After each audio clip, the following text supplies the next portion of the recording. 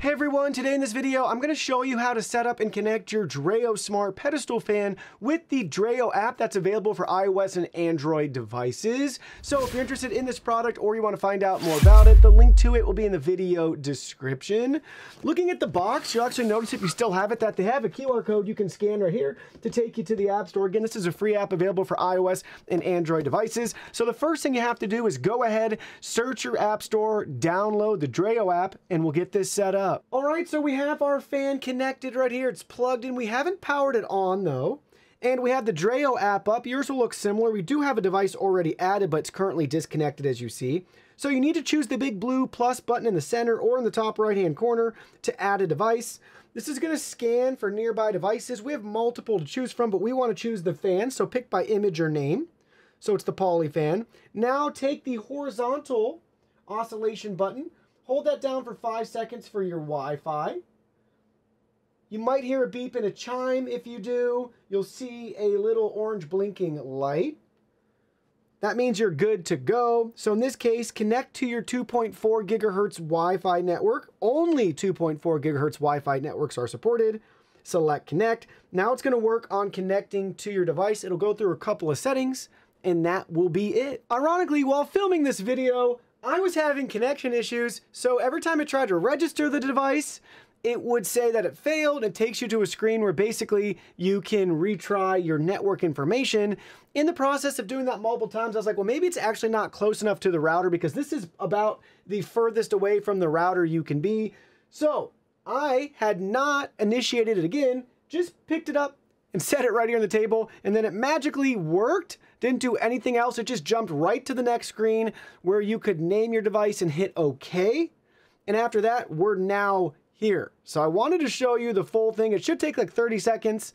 It'll go connect to your network, register device. There might be like an IoT thing, at least from other similar fans.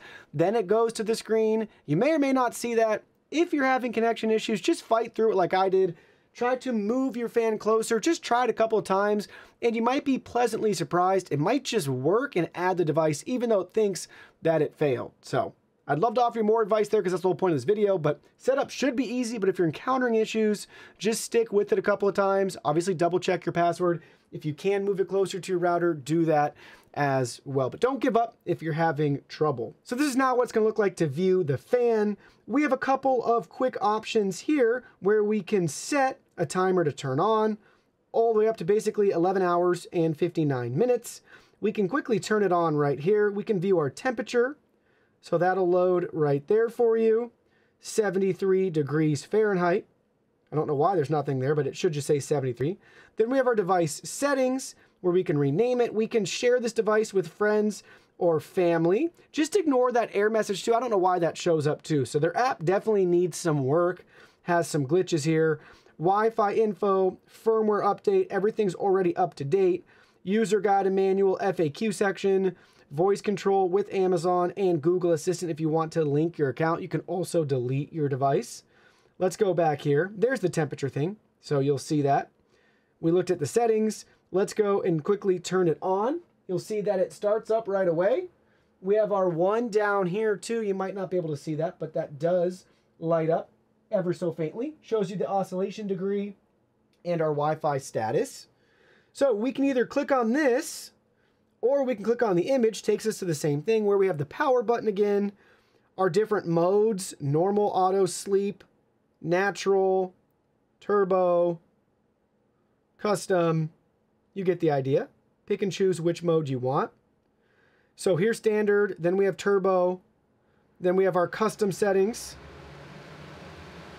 So you can learn more about it if you want, but basically you can use it in, you know, parity with your AC and pick and choose, you know, what the temperature is and where you want the fan speed to be.